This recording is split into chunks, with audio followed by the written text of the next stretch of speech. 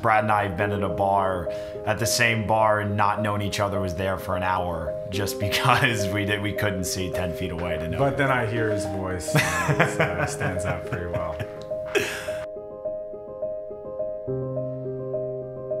Bryan and I have a disease called Stargardt's disease. It's a form of macular degeneration.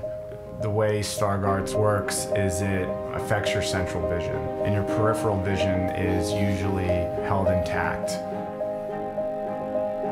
For two blind brothers, as you can imagine, look and feel are two very different things to us. We wanted these shirts to be as comfortable, as fantastic to wear. I don't wear anything else at this point.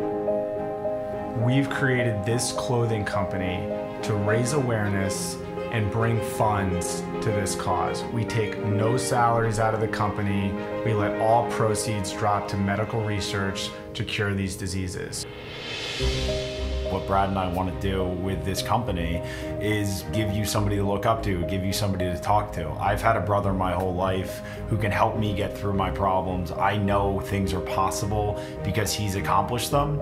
How do you read a menu every day? And he'll tell me, oh, I take a picture on my iPhone and then I zoom in on it. Should I play this sport? And he said, yeah, you know, the worst comes to worst, you're just bad at it. And then you go do something else, and that happened a lot.